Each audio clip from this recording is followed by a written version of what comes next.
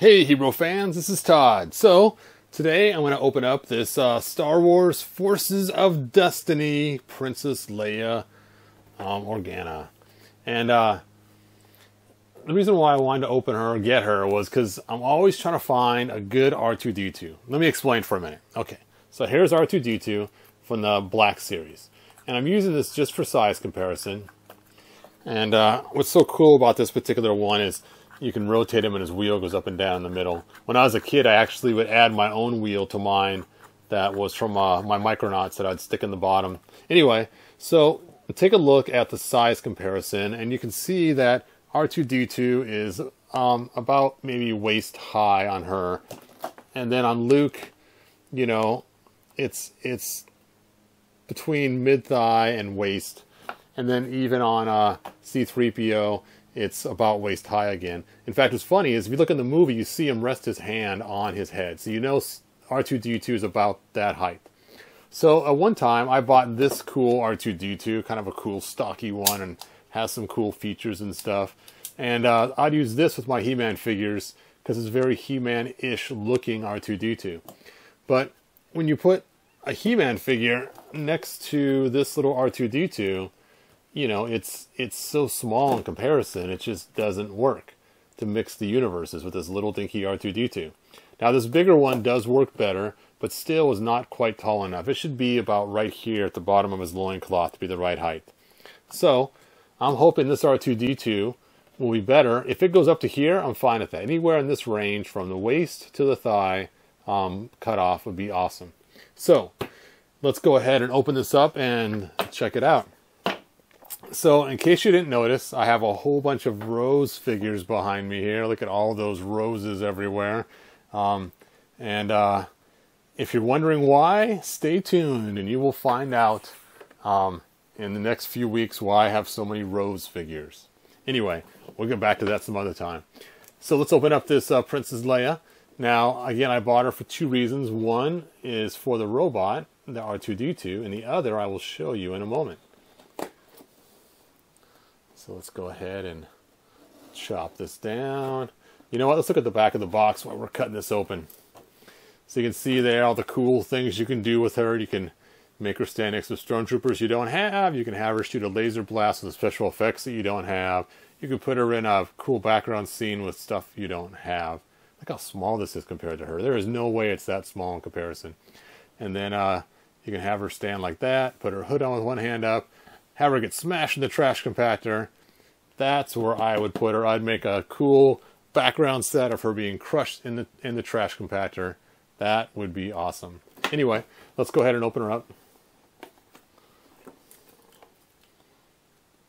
Oh, just slicing this poor box up. You know what's funny? I spend all this time carefully opening these boxes. When I'm off camera, I just throw them downstairs to the recycling and whoop, off they go. So I don't know why I spend so long. Well, you know what? That's kind of cool. It actually has already a background for us. So that's kind of fun. So if you want to, you could just pose her right behind this background. Let's see if we can get this off without destroying the background. That would be really nifty. So it's got a bunch of little plastic ties on here.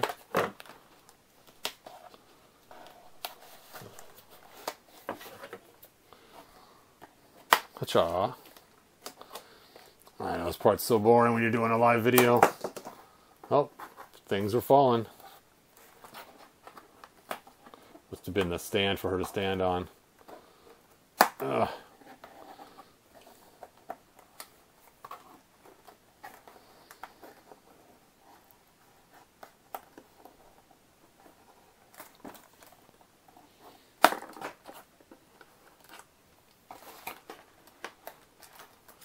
Alright. Nope, no speed up footage, no music montage. You just get to watch me chop these off one at a time, slowly and methodically.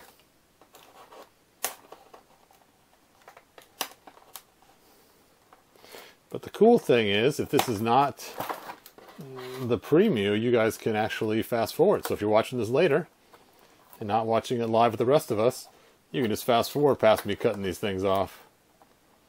See, you have the power. Say it. I have the power.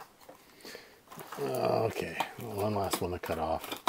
Of course, they got it all taped up to make it even harder.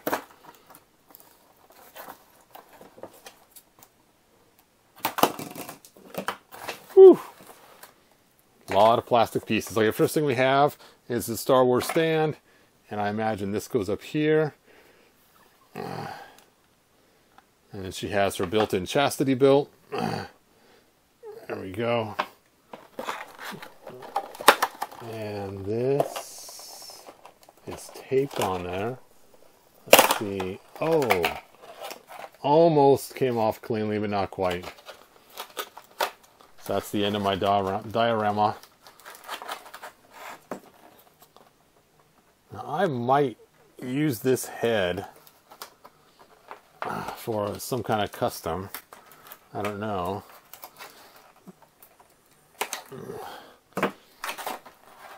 I might give her to my granddaughters too. They might appreciate a little Princess Leia.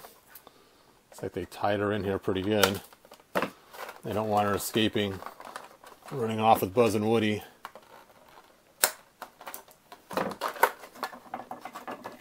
Wow, they really tied her in here pretty good. Let's just slip her out of there.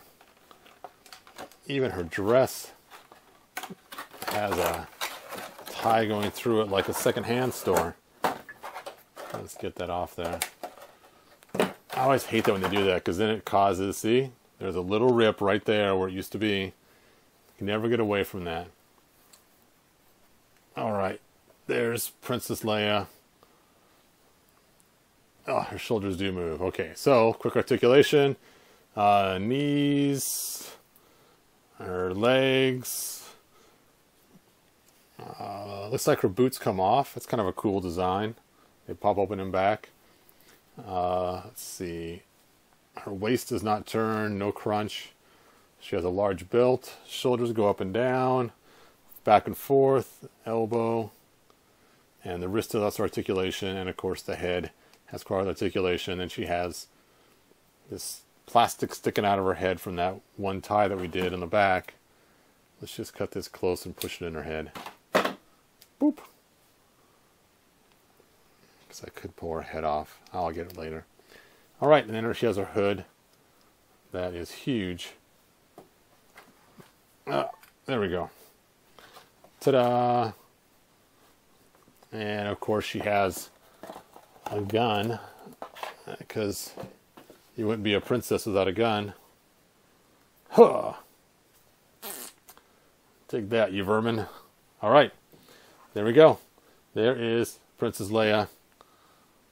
Whoop, whoop. There she is. Alright, now I was hoping to use her clothing for my custom Princess Leia that I made. You can see here. But obviously that clothing would be huge on her. I was hoping I could just kind of roll the sleeves and roll the bottom, but I think by the time I was done, it'd look ridiculous. I know this looks bad already because, you know, the sleeves aren't long enough and her bottom's not long enough, but oh well. It'd be better than wearing a granny suit.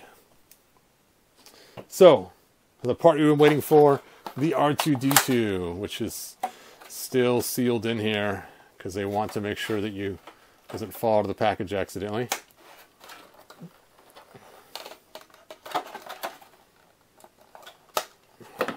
The Jawas must have wrapped them up in there. Oh, look at that. Look at that. Look, they got weathering on this. They got some really good detailing on this. That is cool. The wheels don't roll, but I have to admit the dirtying up they did on this, that is really cool. The head rotates. It's really loose. So you can just spin this thing atop. Woo! And no center wheel. So if I want to keep this one, I may design some sort of center wheel to go in there. Any kind of fun. But let's check it for height. So let's get the head on right. There we go. Let's first check the Princess Leia. It came with it. And it is mid-thigh. And you can see that in comparison to our other one that is not accurate for the height. But how is it with a He-Man figure? Oh, it's a little taller than I wanted. That's okay. I think I can live with that. I'd rather have a large R2-D2 than a small one. Oops, I guess I was off camera, wasn't I? Okay, let's go back to Princess Leia again. Whoop, whoop. There we go. The other Princess Leia, the height difference. So way too small for this one, but too big for He-Man, but it's okay. Like I said, you'd rather have too big of R2-D2 than too small. Because, you know, this is just way too little of an R2-D2. It doesn't even look like a opposable type force of any type at all. And this one's cool, but just a little too short. But I do prefer this one over the black for using for He-Man figures. There you go. I got my R2-D2 finally after years and years of searching for one that would just about work okay for this. That will work pretty good. That's just crazy how loose that head is. Very simple articulation. But I gotta admit, I love the way they made that look weathered like that. That's really cool. Alright, that's all that I have. Oh, I forgot to show you the chastity belt stand. I don't know why they make a stand like this. This just seems so bizarre to me. There you go.